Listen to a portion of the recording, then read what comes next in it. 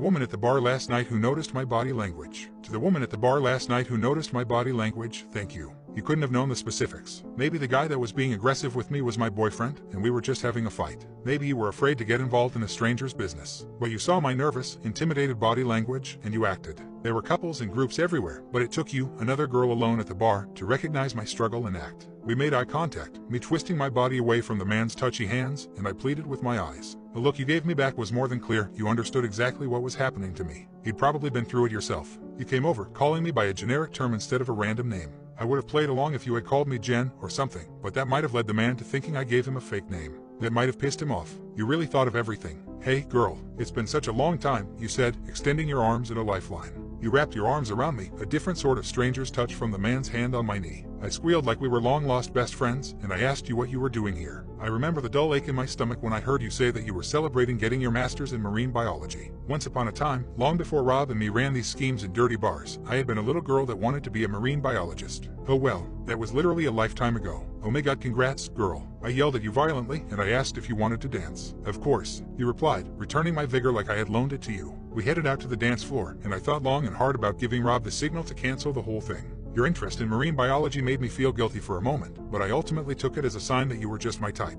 that you would taste wonderful, and God knows how hungry I was. So, we danced, leaving behind Rob at the table. He hunkered off, pretending to be dejected. Nobody noticed him pass by where you had been sitting before. Nobody noticed him pour a small vial of liquid into your drink.